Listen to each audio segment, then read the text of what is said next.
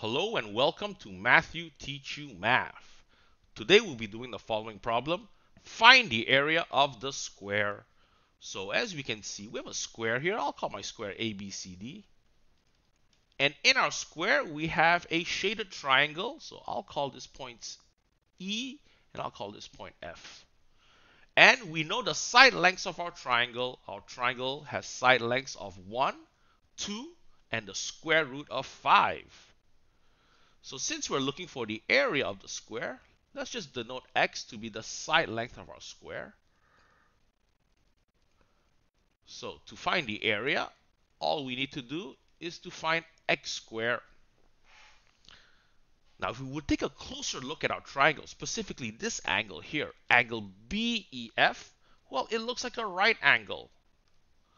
It looks like it measures 90 degrees.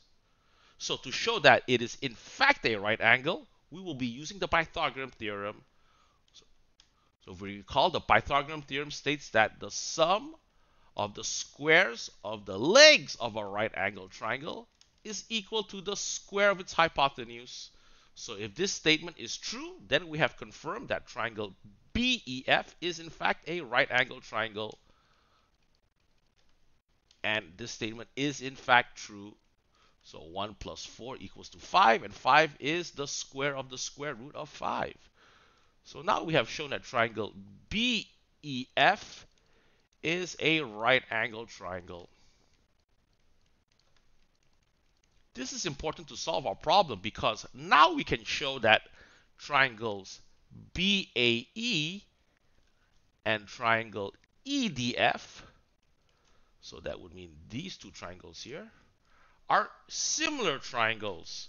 So that means that they have the same shape but are of different sizes. So to show that, what I'll do, I'll make this angle alpha here. I'll call this beta. This we know is a right angle. Now the sum of the interior angles of a triangle measures 180 degrees, and that's the same as a straight line here. So what we can do is we can confirm that this angle here, angle DEF, is in fact alpha. Alpha plus beta plus 90 degrees equals to 180 degrees. So since we have a right angle here, now we can confirm that angle DFE is beta, and we have shown that our two triangles are similar.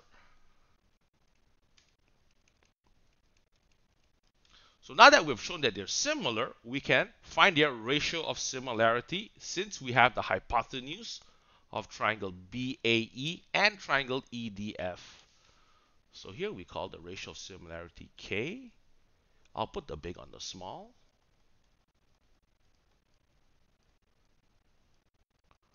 So 2 on 1. The ratio of similarity equals to 2. So that means that the side lengths of triangle EDF would be half that of triangle BAE. Of course, we can say that the side lengths of triangles BAE would be twice that of triangle EDF. So let's take a look here. We have one of the legs of triangle BAE. It is the same as the side length of our square, so we denote it to be x. So since we have that, that means this leg here, let's say the longer leg of our smaller triangle, segment DE, would be half that of segment AB. So it would be x on 2. And since we know that segment DA, that is the side length of our square, is equal to x, that means segment EA is equal to x on 2 as well. And now if we want, we can find the length of segment DF. It will be half that of segment EA, so it will be x on 4. So now what we can do, well, we can set up an equation to solve for x. Actually, we can set up two equations, and they should give us both the same answer. So we'll use the Pythagorean theorem again. So the sum of the squares of the legs of a right angle triangle is equal to the square of its hypotenuse. So now we'll get x squared on 4 plus x squared on 16 equals to 1. I'll add this all up and I'll get 5 on 16 x squared is equal to 1. So now I can show that x squared is 16 on 5 square units. We can rewrite this as 3 1/5 square units.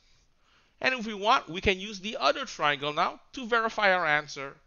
So the other triangle is x squared plus x on 2 all squared is equal to 2 squared now. So we'll get x squared plus x squared on 4 is equal to 4. We'll get 5 on 4 x squared is equal to 4. And once again, we have shown that x squared is equal to 16 on 5, or 3 1/5 square units. And with that, we have solved our problem. So the key to solving this problem is to show that this angle here, angle BEF, is in fact a right angle.